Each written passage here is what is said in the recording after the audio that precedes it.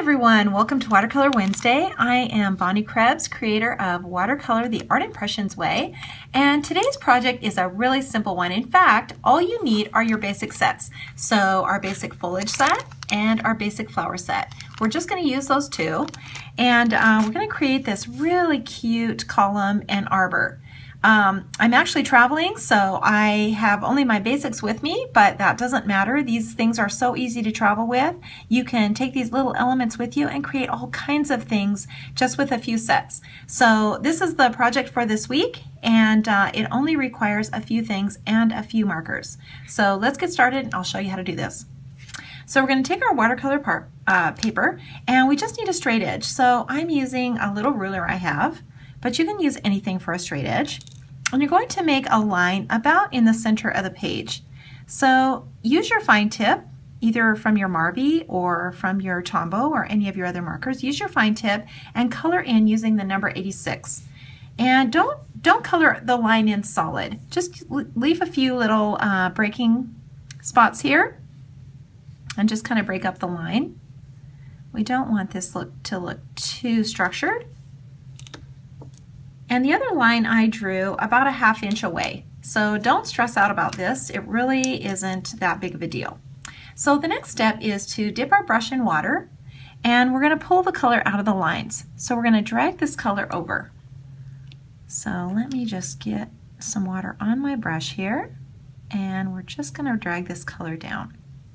This column is white, so we started with the number 86. Because we don't want to leave anything white uncolored. We need to have color on it so that it looks three-dimensional. And remember, the darkest color is on the sides. So we want to focus our color on the sides. Okay, so we've got our little column put in. Now we're going to drag some of that color to the outside. So pull out some of this color and just drag it out. Don't stress out about this part either. This is just going to add some dimension to our project. And we're going for that three-dimensional look. That's what we want. Okay, there we go. We're pretty much finished with this part.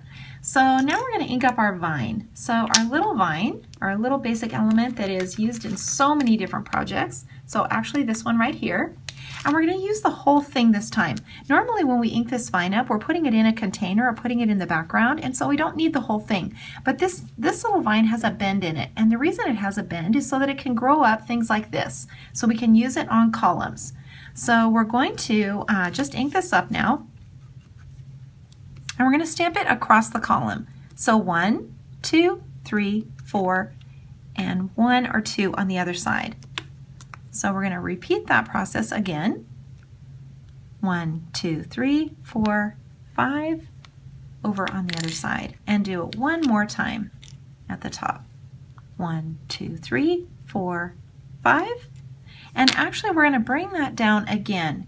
So we're going to drop this little vine down over the top, and we're just going to give the idea of the arbor as it drops down. Okay, remember watercolor is the idea of things, so we don't need to have concrete lines. We can just show things as they appear to be. Okay, so now we're going to add water, and we're just going to dab. Pinch your brush off, make sure you don't get too much water in here, and just kind of bounce your brush up and down. Remember, we're not poking it, we're just stroking. Okay, we can go around the column. Don't worry if the blue gets into the green here, that's okay. It actually adds a lot to mix these colors together. So just keep going. This ink will have dried really quickly, so adding the water just activates the color again. And because we stamped it in a repeat, we get the dark and the light impression here. So we've got that three-dimensional look going on. Okay, we're about finished with this. The more you blend this, the softer the image is going to be, so that's up to you. You can leave a lot of white areas if you want, and you will kind of develop your own style after a while. I kind of like blending all the colors together. I think that looks really natural. Okay,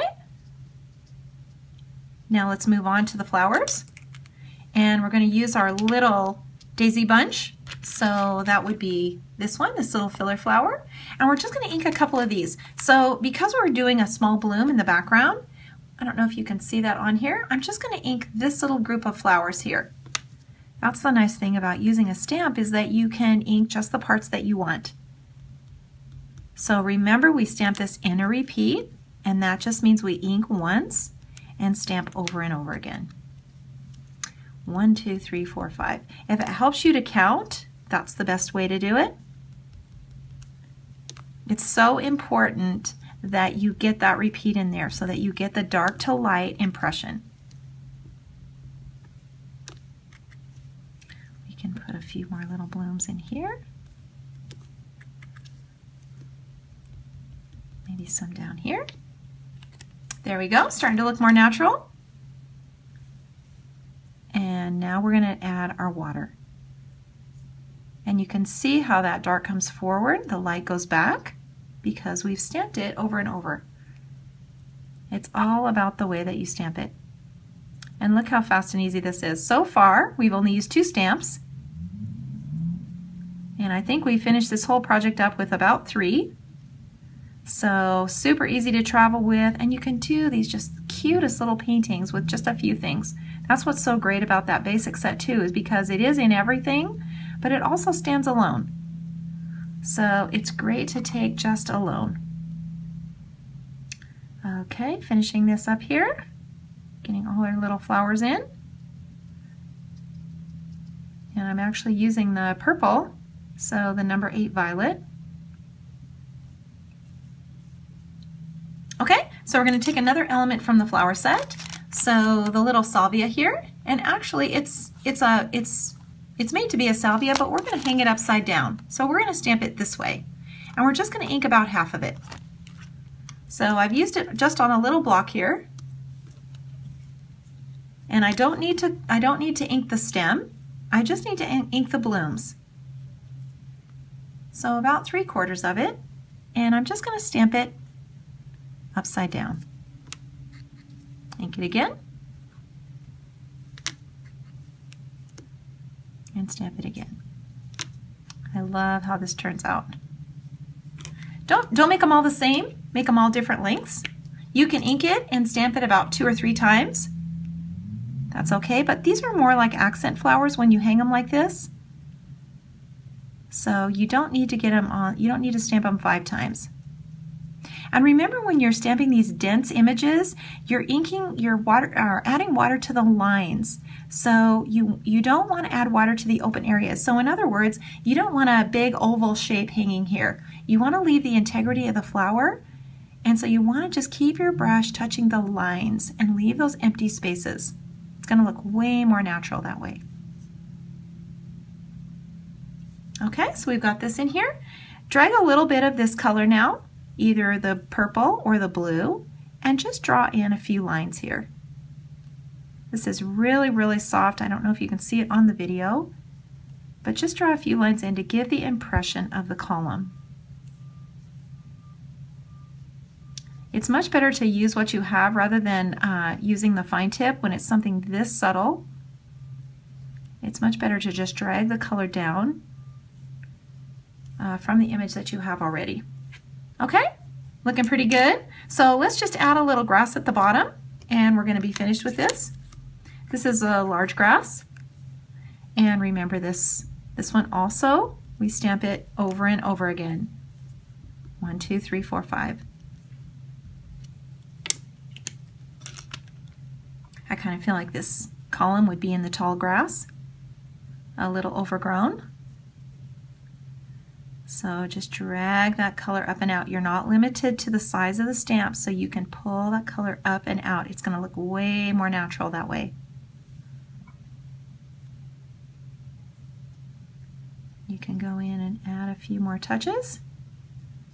Make sure that you got everything watered down really well.